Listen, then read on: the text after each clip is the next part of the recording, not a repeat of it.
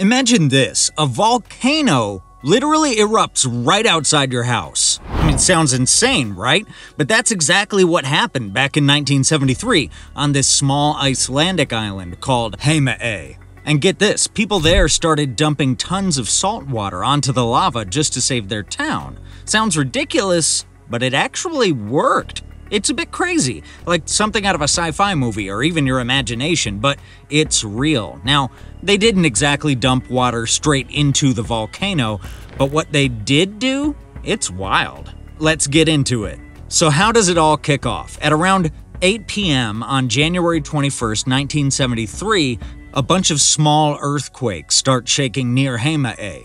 They're too weak for anyone on the island to actually feel, but over on the mainland, which is about 60 kilometers away, a seismic station picks up more than 100 strong tremors between 1 and 3 a.m. on the 22nd. These tremors, it seemed, were coming from just south of the island. The shaking continued a bit more slowly until 11 a.m. when it just stopped. However, it restarted at 11 p.m. Between then and 1:34 a.m. on January 23rd, 7 stronger quakes were recorded, and unfortunately, they kept moving closer to the town. Now here's the thing, small tremors like these are common in places like Iceland. After all, the country sits directly on top of the mid-Atlantic ridge, which is where the North American and Eurasian tectonic plates pull apart. That makes Iceland one of the most volcanically active places on Earth, with a minor eruption every 4 to 5 years. So the citizens weren't concerned very much about the events that were taking place. That's why what happened next was pretty alarming. At about 1:55 a.m. on January 23rd, a long crack suddenly opened in eastern Heimaey. It was super close, about 200 meters east of the nearest village center, and it was extremely loud. The whole situation caught residents completely off guard. The lava appeared, spouting lava fountains that likely went higher than the local church steeple. The eruption grew so close that people could see it from their windows. The crack quickly grew from 300 meters to 2 kilometers, cutting all the way across the island from shore to shore. In just a few hours, some parts of the town were already threatened by advancing lava and falling ash. And the air? Well, it was extremely lethal. Imagine a dark plume that's carrying ash and gases drifting over an area. Seems ominous, doesn't it?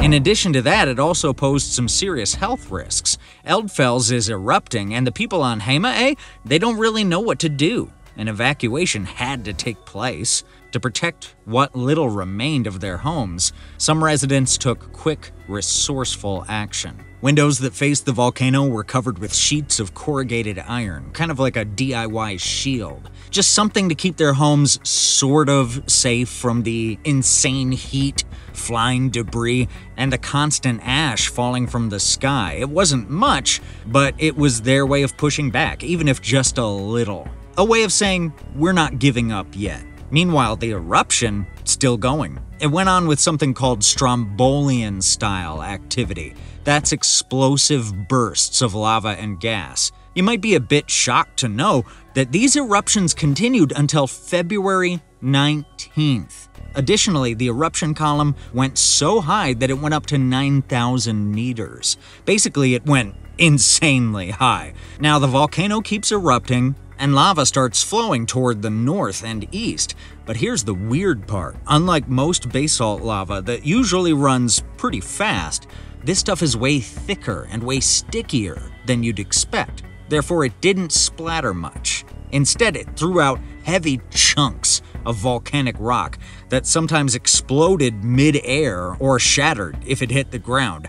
I definitely won't want to be anywhere near that lava. The residents of Heimaey needed to move fast. The evacuation was urgent. Lava was already moving into the eastern side of town, and the entire island faced the threat of heavy ashfall. I think it's truly remarkable how a stroke of luck sped up the evacuation process. Just a few days earlier, some heavy storms had rolled in. As luck would have it, the entire fishing fleet is already docked in the harbor. That ends up being a lifesaver. Why? Well, now evacuation by sea becomes the fastest and safest way out. The first boats left for the mainland around 2:30 a.m., less than an hour after the eruption began. Now, while most of the 5,300 residents escaped by boat, a few got taken away by air. Thankfully, the island's airstrip hadn't been touched by lava. Planes quickly left Reykjavik and Keflavik, and this allowed the elderly and hospital patients to be airlifted to safety. Just 6 hours later, nearly the entire population had reached the mainland. Only a handful of people stayed behind to carry out critical duties and recover belongings from homes at risk. We have to realize that this wasn't just an ordinary volcanic event, and it soon revealed alarming features that made the situation far more dangerous. You should know that the lava moved steadily, basically about 40 meters per hour. Moreover, lava temperatures reached extreme highs of up to 1,100 degrees Celsius. That's really hot. As the hours passed, the eruption didn't remain stationary. Instead, it continued to shift closer to town, extending roughly 50 meters westward every hour on January 23rd. Although the movement was gradual, it created constant uncertainty for emergency crews and increased the risk for residents who had not yet evacuated. The plume in the sky sometimes rained hot debris and ash onto the land. That made the evacuation efforts a little bit more complicated. Fortunately, most of the inhabitants were already safe, and that was a huge relief. Volcanologists monitored the eruption closely, especially considering its atypical behavior, which was all over the place. Nothing about it was steady or easy to read. So the lava kept moving, but there was something else. The Vestmannaeyjar harbor, also known as the Heimaey harbor, stood in the direct path of the volcano's destruction. While the eruption had already swallowed hundreds of homes and blanketed much of the island in ash, the most urgent danger loomed just ahead, which was the harbor. Now, the harbor wasn't just a docking point, it was the economic heart of Heimaey and, by extension, a vital artery for all of Iceland. At this time, this small island's fishing industry contributed roughly 3% to the national GDP. Quite an extraordinary figure for such a tiny population. Boats from Heimaey hauled in massive catches, and that's something that heavily supported the land's thriving processing industry, as well as helping to feed an entire nation. It was absolutely certain that if the lava closed off the harbor entrance, Heimaey's economy would be ruined. And Iceland as a whole would get affected too. You could be thinking that some other people had fought against lava before. Well, indeed, people had tried to stop lava in the past, but their efforts weren't so successful. In 1935, the US Army dropped bombs on Mauna Loa's lava tubes in an attempt to divert lava. Historians still debate whether it had any real effect. In 1960, Hawaiians used bulldozers and water to hold back lava. That didn't work out well. So it leaves us asking, what exactly do you do when a wall of lava threatens everything you love? It seems to me that you turn the ocean against it. The situation was very dire, and molten rock kept moving to the harbor at the speed of a walking man. It seemed Heimaey's last hope was, well, drowning the lava with the ocean. Scientists proposed this radical idea, and although no one had ever tried this on such a scale before, they had no choice. Now, there was little time to think of whether the plan would work or not. Once the lava sealed that channel, no force on Earth could reopen it. And there was yet another thing. The scientists watching the lava saw one thing. It wasn't letting up. If anything, it just kept pushing harder, almost like pressure building up with nowhere to go. Then came a break. On the fifth day, the lava's behavior shifted. Its surface crust thickened. Its advance slowed, not enough to stop the threat, but enough to give the people an opening. With lava getting closer to Heimaey's harbor, crews had to move fast. At first, they used a bulldozer to lay seawater pipes across the cooling lava. The crust was still firm enough back then to hold the weight, but as things went on, the lava started piling into steep walls, too high and shaky for the bulldozer to keep going. After that, workers had to step in, dragging the pipes by hand across hot, uneven ground. It was intense. To stop the lava, authorities coordinated a massive operation. 32 high-capacity pumps got flown in from the USA. These pumps worked around the clock, running continuously for 15 days straight in the initial stage, with each shift involving intense coordination and danger. Communication teams also used radios to relay changes in lava movement, allowing workers to adjust spray angles in real time. Of course, when you're working so closely with lava, burns are a major work hazard, so operators had to wear wet clothing to prevent burns. Besides the risk of bodily harm, it's crazy to say that the entire system used up to 20 megawatts of electricity. That's about the same amount used by an entire small town. Besides, the system required backup diesel generators and constant fuel supplies. It made the effort as logistically demanding as it was dangerous. Crews operated in extreme conditions. The air radiated heat intense enough to melt boot soles and ignite tractor tires. Seems like workers suffered third-degree burns as well. They came from sudden bursts of steam, and many of them improvised with heat shields that they made from scrap metal. The water pipes remained intact thanks to the cooling seawater that ran. However, their metal support shafts weren't so lucky. But the system slowly came together. The moment seawater hit the edge of the lava, huge clouds of steam exploded into the air. It was a wild sight, loud, hot, and non-stop. The teams had to step back a bit because it was quite a force. It might have looked chaotic, but the plan was actually working. As seawater hit the lava, the outer layer started turning into thick black crust. Bit by bit, each splash helped slow it down. It wasn't perfect, but it gave them more time. At its peak, the system of pipes stretched really far, and the cooling operation used an estimated 6 to 7 million cubic meters of seawater. After roughly 160 days of continuous effort, the lava front finally stopped. A shocking 50 meters short of sealing off the harbor. Way too close, if you ask me. Despite the destruction of about 400 buildings, the harbor was saved. There was only one casualty during the entire eruption, and that's probably from gas inhalation. But considering the circumstances, the island of Heimaey certainly came out stronger. When the lava finally reached the ocean, it started building up near the harbor's entrance. Over time, it formed a kind of natural wall in the water, a breakwater.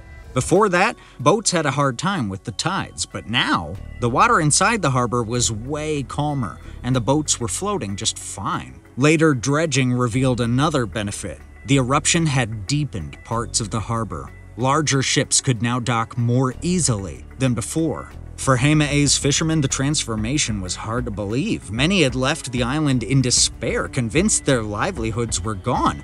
Yet when they returned, they found a port that was not only intact, but improved. Although lava and ash had buried nearly 400 buildings and swallowed streets and landmarks, the island's economic lifeline had not only been saved, it had been enhanced. As a result, locals weren't the only ones that benefited from the island's transformation. Heimaey became a model for volcanic disaster response, and countries like Japan and Italy, facing similar threats, would reference their response. Scientists also used data from Eldfell to refine lava cooling techniques, which are still in use by emergency planners and response teams today. Now, this unexpected victory made one question stand out. Why did it work here when similar attempts had failed elsewhere? Well, a key reason was the extreme temperature difference. Lava at around 1100 degrees Celsius met seawater barely above freezing. That sudden contrast caused the lava's surface to solidify quickly. A tough, glassy crust started to form, sometimes reaching up to 15 meters thick. This crust acted like armor. It stopped the lava's advance and forced new lava flows to spread sideways instead of moving forward. Another crucial factor was scale. They ended up pumping more than 6 million cubic meters of seawater straight onto the lava front. That's basically the same as 2,000 Olympic swimming pools. And to make that happen, the pipe system had to stretch even farther than the island itself. At full speed, it was moving enough water to drain a whole medium-sized lake in under 3 days. Keeping that kind of setup running wasn't easy either. The system consumed massive amounts of energy and required constant generator support to keep running day and night. Some even said it's around 20 megawatts of electricity. Without all of that nonstop effort, the lava probably would have reached the harbor and shut it down completely.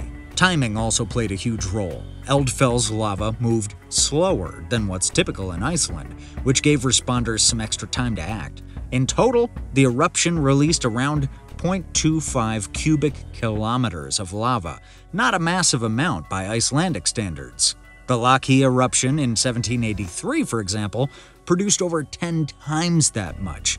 But for the people living on Heimaey, Eldfell brought more than enough chaos. Let's also note that the weather helped too. For most of the eruption, the wind blew the volcano's toxic gas away from the town instead of across it. No one planned that, but it made a big difference for the island as well. The whole operation ended up costing around $2.2 million back then, but it was worth it. If the harbor suffered, the island's economy and future would have suffered as well. Rebuilding started after the eruption. Islanders used the heat that was left in the cooling lava to generate electricity and heat water for homes. Things like tephra, which is volcanic ash and debris from the eruption, were reused to extend the airport. It also served as a landfill for new construction.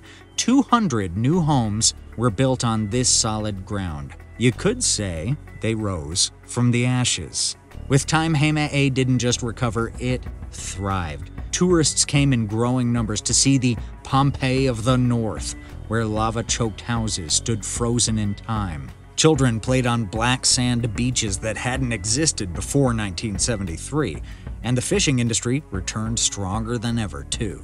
All in all, the Heimaey eruption wasn't just a disaster, it was kind of a test of will. When Mother Nature had thrown her worst at them, they threw back the ocean. What do you think about the way the residents of Heimaey saved their town? Leave your thoughts in the comments, and don't forget to hit like and the subscribe button for more updates like these.